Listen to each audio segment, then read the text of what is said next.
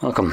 In front of me is a Samsung Galaxy M22, and today I'll show you how to put the device into safe mode.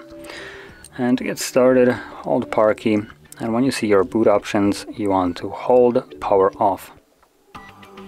When you hold it for about like 2 seconds, it changes into safe mode, so click on it, the safe mode, to reboot, and this will obviously initiate a reboot into safe mode.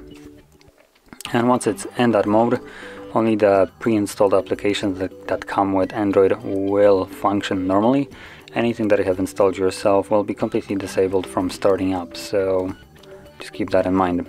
Now, this mode is designed specifically for troubleshooting your device, so if you're having problems with your phone, it's not functioning properly, you can boot it into safe mode and basically have an idea if whatever problem you're having is caused by application or just by the device itself. And there we go. So now that it's booted up, you can see we're in safe mode and widgets aren't working. Additionally, Facebook isn't working as well, even though it's application that comes with the device. But everything else works fine. You can differentiate them based on the application color. As you can see, Facebook now is just monochrome, while everything else is normal, so the monochrome apps won't work.